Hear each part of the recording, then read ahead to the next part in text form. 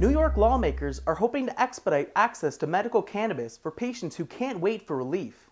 Last week, the New York Senate passed legislation that would create special certification for patients whose life or health are at risk without the plant.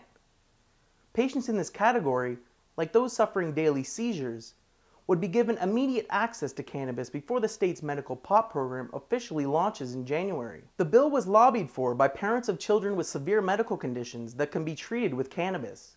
The parents argue that their kids' lives are at risk and some have already died waiting. New York's Governor, Andrew Cuomo, hasn't said whether he supports the legislation, but some advocates don't think he'll sign the bill. Under the state's Compassionate Care Act, Governor Cuomo already has the ability to offer emergency access to cannabis, but has yet to do so.